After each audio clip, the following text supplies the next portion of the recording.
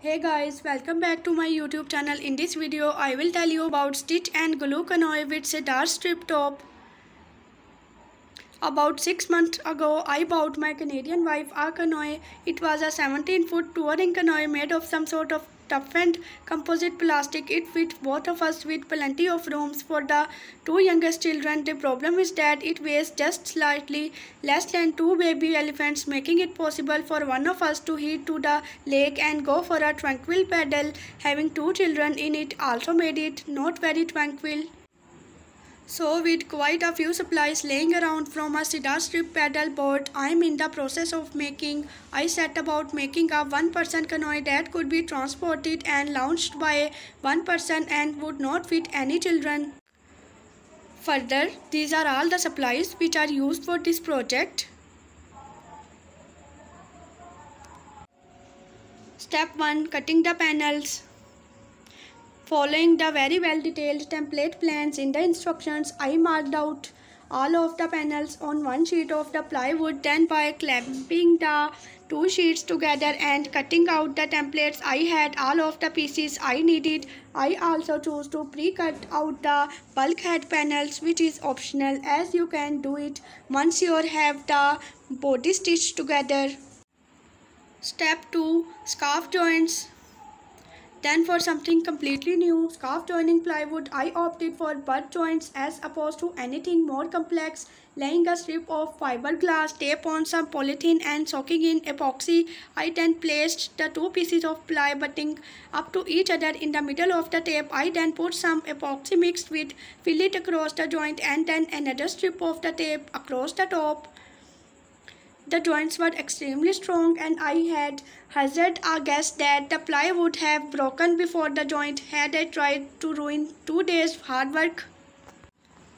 Step 3. Stitching.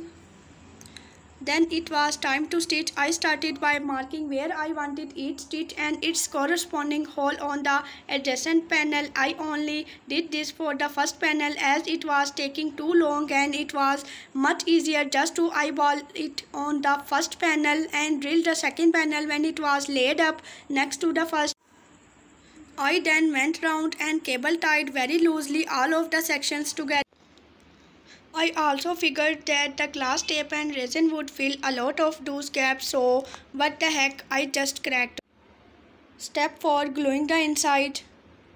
I then ran painter's tape along each seam on the outside to stop the resin leaking out and went to town on putting epoxy and fillet along each seam on the inside. Now at this point I had to come up with a solution to dry the epoxy. Once cured, I went round and removed all of my ties and started sanding back the untidy epoxy. Lesson learned: epoxy resin and silica fillet is nigh on impossible to sand back. They say scientists have found 6 materials which are stronger than diamond. Step 5. Taping the outside. Now it was time to flip it and start taping. First I did a bit of sanding on the seams so that it would not tear the glass tape and then started applying the tape. First wetting the seam with epoxy, then laying the tape down and then soaking it with more epoxy. I am not sure why I was surprised. I had no point of reference for this, but it was not very easy at all to get a good flat finish. The tape would slide around, bunch up or start to separate. Step 6. Adding the Cedar strip.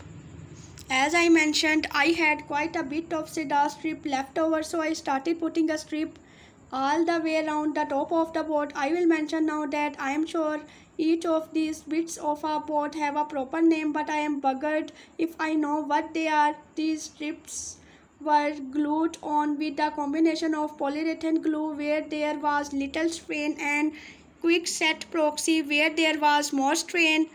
I continued the strips around the inside and along the top of the side rail things. Everything was then softened up with a round over bit before sanding my way down through the grids.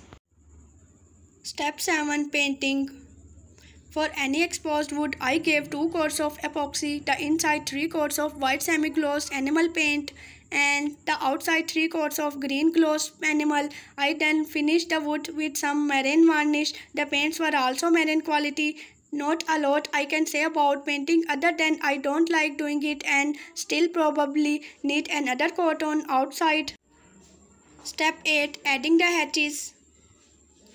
I picked up a couple of waterproof hatch covers on eBay for about $8 each and I think they look pretty good. Step 9. The yoke. For better understanding, see the image below carefully. For the yoke, I did a bit of research on the shapes before sketching it out and cutting a template with some leftover cedar. This was a mistake, but I will come to that.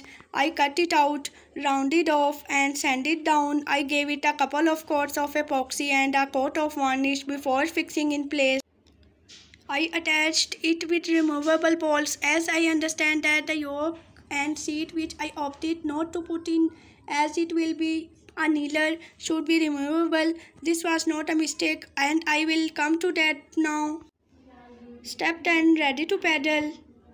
And there we have it, my wife's Mother's Day present in 2022. I filled it with water just to check for leaks and it was ready to hit the lake, although I did offer to take it on its maiden outing just in case it tried to sink.